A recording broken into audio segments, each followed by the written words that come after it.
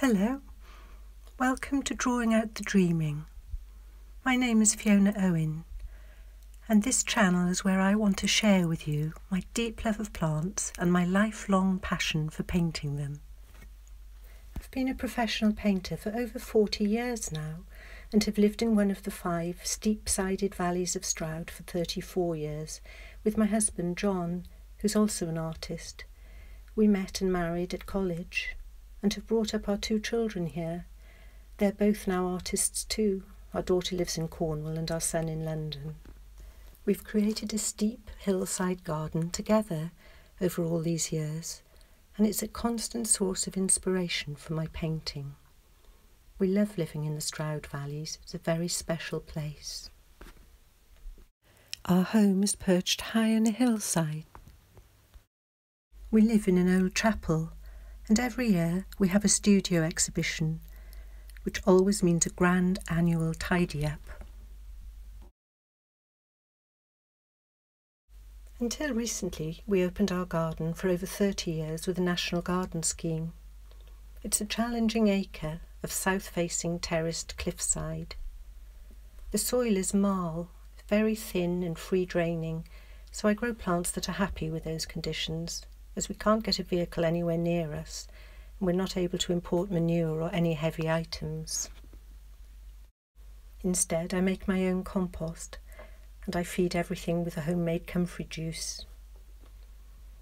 I grow lots of herbs and insect-friendly plants for the bees and butterflies and all the other pollinators. It's certainly not a tidy garden.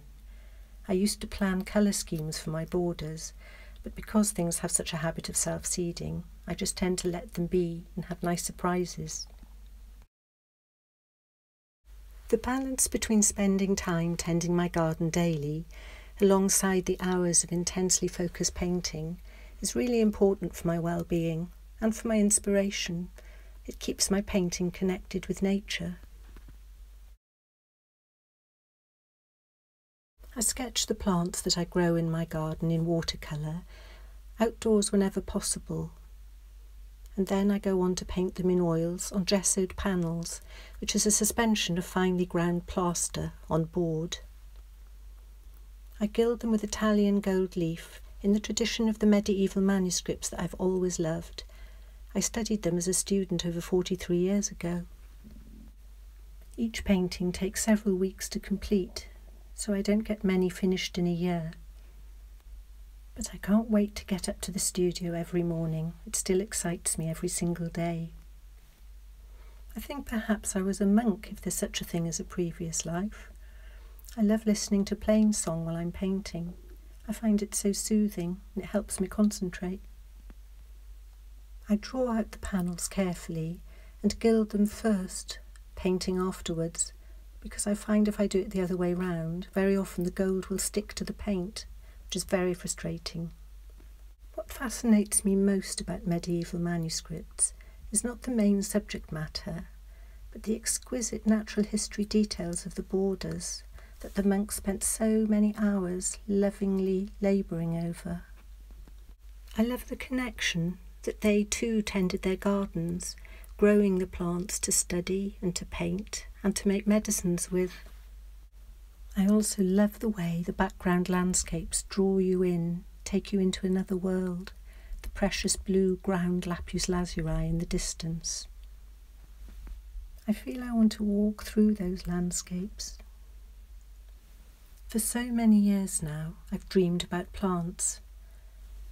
I try to depict those dreams in my paintings, which is why I've called this channel Drawing Out the Dreaming.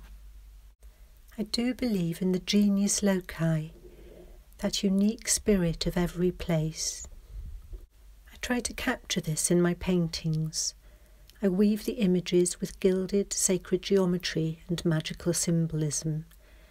It's with the intention of creating an invocation for healing through the image of the plant in its own landscape, so that it awakens the ancient green magic of our land.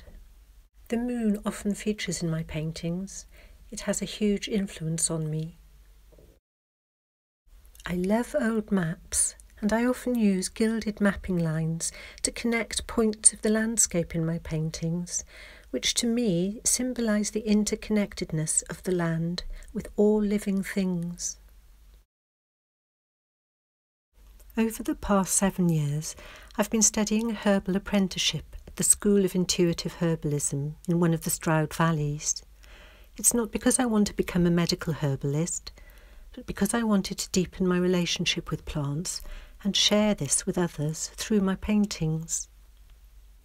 I've learned to make vibrational sun and moon essences and now have a small apothecary which I use to help family and friends. Over the past few years, I've been collaborating with the school's director, Nathaniel Hughes, on a long-term project that we've called Weeds in the Heart. We've now had 2 books published. The first is a small primer called Intuitive Herbalism, and that explains the ways in which we can connect with plants for our mutual benefit.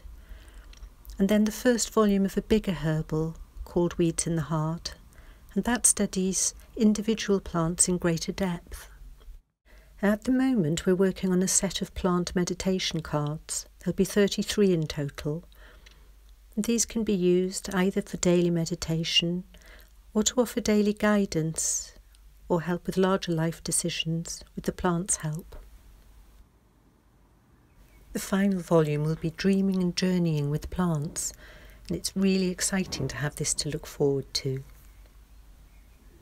Nathaniel has drawn on his years of experience as a medical herbalist and a teacher to write the book, and I've drawn on my years of experience growing and painting plants to illuminate it.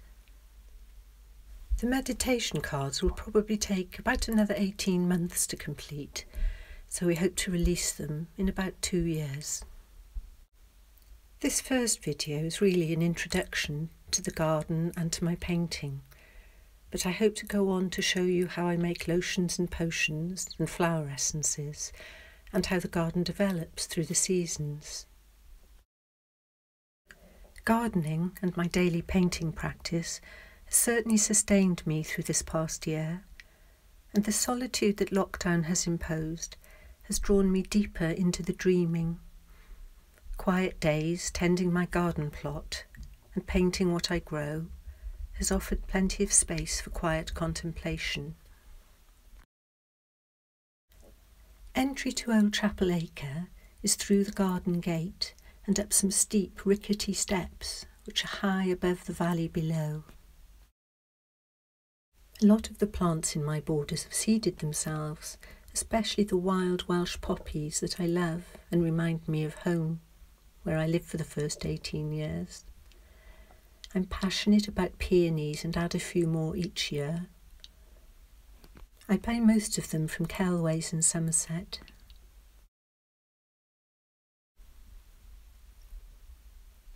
Our sunroom is filled with pelargoniums. They flower all year and they bring so much bright cheer in winter. I use this room to sketch in when it's wet or windy or too cold to be in the garden. And I do a lot of my herb studies there. Our Winnie dog usually keeps me company. John's done most of the building work in the garden. He made our little waterfall and he built our cairn from broken old Cotswold roof tiles. We inherited this shrubby St. John's wort with a chapel 34 years ago. It's spread quite a lot now, but it flowers for my birthday in midsummer. We love the sound of the running waterfall when we sit next to it under the old vine pergola on summer evenings. Hopefully the water irises will be in flower for next month's video. There are numerous cliffside springs throughout our village. Only one is tested regularly and deemed suitable for drinking from. Running water brings a playful energy to the garden. I love listening to it at night, when the sound of the water seems magnified by the darkness. This fire pit was my 60th birthday present, and we often cook on it in summer evenings. The pergola is a welcome haven of cool shade on hot summer days. The garden reaches its zenith around midsummer solstice, mainly because that's when we used to open it for the National Garden Scheme. But now I'm planting more things that'll flower later in the summer, and certainly more things that flower in spring. The Wiltshire sundial maker Harriet James made our moon dial to my design. It honours the Welsh gods and goddesses of my heritage. It also marks the planets and the 13 moons of the year. Most gardens seem favoured by a particular plant that will seed itself happily everywhere, and for us it's Sweet Rocket. My grandmother left me a small legacy when she died, and to commemorate her, we designed this table and chairs, and they were made at Stow-on-the-Wold. I also planted 7 silver birches to remember her by.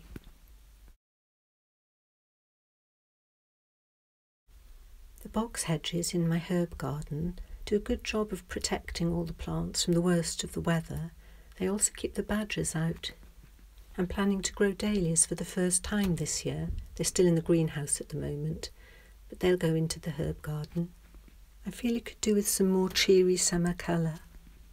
Our chapel was built on the usual east-west axis, so we can watch the weather from dawn till dusk, and the herons' daily journeys through the valley. Our pond is on the next terrace, which is 30 foot up a high cliff. We were given 12 newts by a friend when we first made the pond, and they've thrived and multiplied, but they do seem to eat the frog spawn, so we have fewer frogs now. The top terrace is another 10 foot higher than the pond, and is home to the silver birch trees that we planted to commemorate my grandmother. John built the play tower for our children when they were young. He made it on the base of an old goat shed that we'd inherited.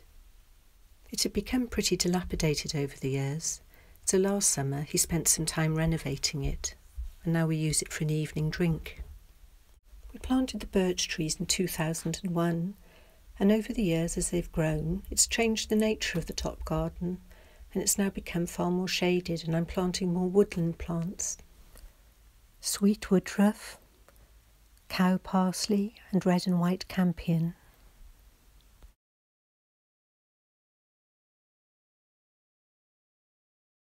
I'm planning to post a video every month in which I'll share with you what's coming up in the garden, what I'm drawing and painting, how work towards our next exhibition is coming on, and everything plant related, including how I make potions and lotions, tinctures, macerated oils and flower essences.